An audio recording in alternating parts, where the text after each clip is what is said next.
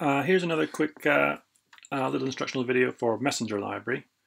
And I want to actually go through something that you can find under the examples that install with Messenger Library. To find the examples, you have the example finder, search for, it's actually under messaging, it's an older name.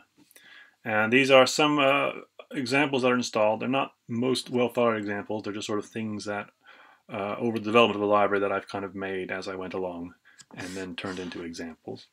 Things we're going to look at today is asynchronous dialogues. Often in a project, a user will trigger an action, and you'll need to ask the user, are you sure, or some kind of dialogue, or what file should I save this under? And normally with the dialog boxes provided in LabVIEW, they are blocking. They'll stop whatever your code is doing while the user handles the dialogue, possibly for many seconds or minutes. And if you have a loop that's handling multiple things, that's a problem because you'll be blocked. You'll not be doing whatever else you're supposed to be doing.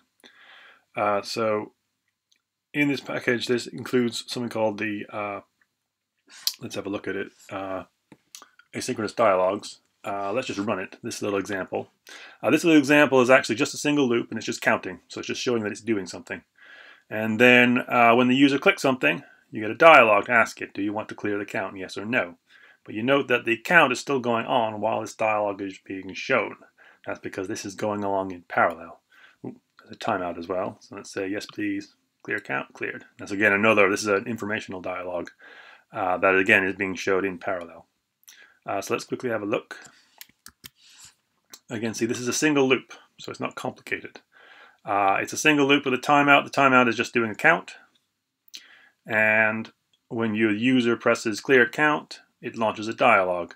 The dialog this is a 3-button dialog. It's based on the 3-button dialog provided with LabVIEW, except that it's asynchronous. So it's got some of the same controls, setting up the buttons and what to say. But instead of providing any output, other than an error output, what you do is you provide it your address. So here I've set up a user event messenger, registered for that user event, and then it sends the message to say what the user responded back to this messenger. So that comes in. You have to have a message in the message received case. I get the message, and then whatever it is. So if it's the clear count dialog, then I can read it. And in this case, for the 3-button dialog, it passes back the name of the button that was pushed. So if you said yes, please, then again, I have another asynchronous dialog, which just says cleared. And if I say otherwise, I just don't do anything. And that's where I actually clear. Another example of a dialog is if I have a select file, because often when the user says save, say you want to be able to ask them what the file name is. And again, I have an asynchronous dialog which just calls the LabVIEW's inbuilt file dialog. A lot of the same information is passed in. And again, you pass it out with a reply address. And again, we're using this relabel functionality where I don't even know what this sends back the reply as, but we relabel it as file selected. And that's the event. Let's see, where's file selected? File selected. Because this is because a file dialog is special, you can select one or many files. This is a more complicated read function which reads them. If you look on the palettes, data communication, messenger, asynchronous dialog, we have the 3 dialog buttons and then also the read results from the file.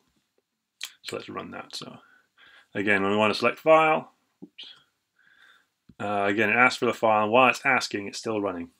And then when we select something, let's select messaging package. Okay, there you go, it comes through. Again, clear count, no thanks, clear count, yes please, user cleared. So you see, this is the whole, you can actually, if you want to be an advanced user, figure out how to make your own kind of asynchronous dialogues. It's a little more complicated because they all involve a class internally. The asynchronous dialogues are actually a part of a whole set of things called, and again, this is for the advanced users, asynchronous actions.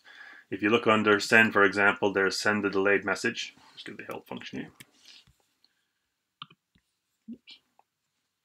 So send delayed message sends a message after a delay, obviously, but that has to does it asynchronously. So this function returns immediately. If you say send me a message in 60 seconds, this function will return immediately, and in 60 seconds it'll send the message back to you. That one is sort of another form of delayed send. And there's 4 or 5 other things. What else is there? Oh, there's an address watchdog. Address watchdog is something where you give it an address to monitor. That's any other thing. It waits and monitors it, sees when it becomes invalid. So maybe you launch an actor and you want to be told if the actor dies for some reason. A watchdog will wait for that and then send you a message when the other thing it's monitoring dies. And that's another example of an asynchronous process. Anyway, that's just a short video. Thank you very much. Bye.